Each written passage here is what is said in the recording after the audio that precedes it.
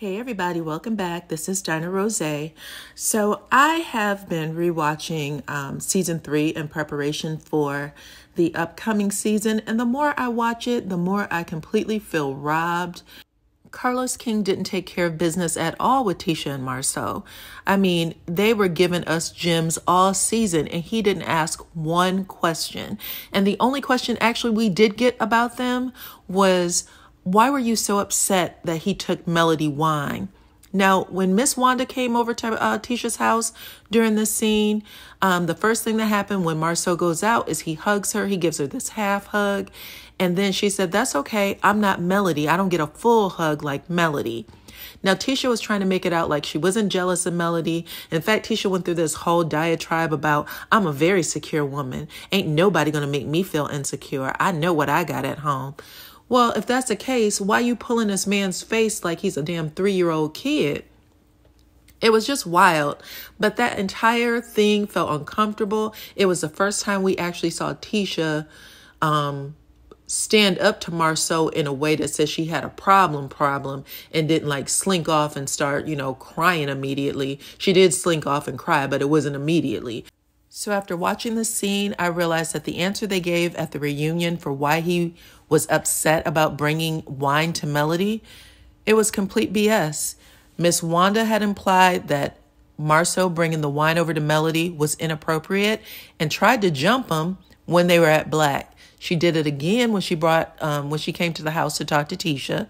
Tisha made it seem like there was something going on when she yanked up Marsau's face.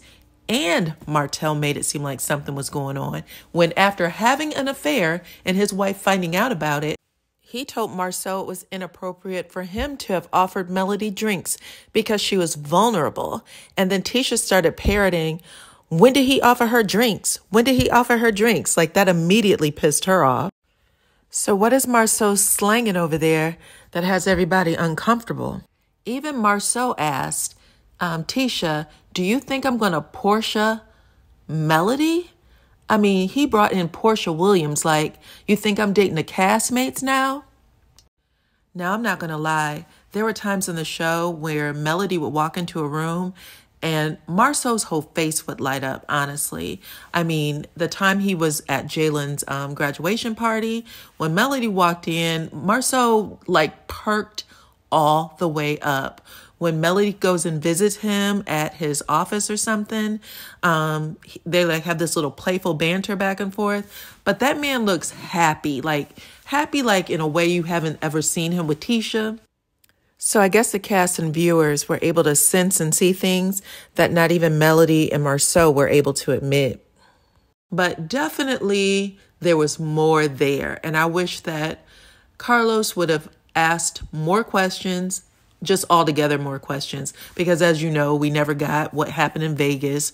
We never got, why she flipped out at the Black opening in, I forgot what city that was, Houston. And Marsau made a lot of threats in season 3. If Tisha doesn't know me by now, she'll never know me. This marriage is doomed. All that mess. We deserve some answers. But let's see if we get a continuation of what happened in season 3 or if they do a little nice package. Because at the end of this show, they try to act like they went to a marriage counselor or they went to a financial counselor and they were trying to push it off as it being a financial situation. We all know that was bull, but I'd like to know what you guys think. Do y'all believe that Melody and Marsau had a thing? Or do you think that Marsau is just attracted to Melody? Melody said that Marsau has never done anything out of the way, nothing inappropriate, nothing that would make her think anything.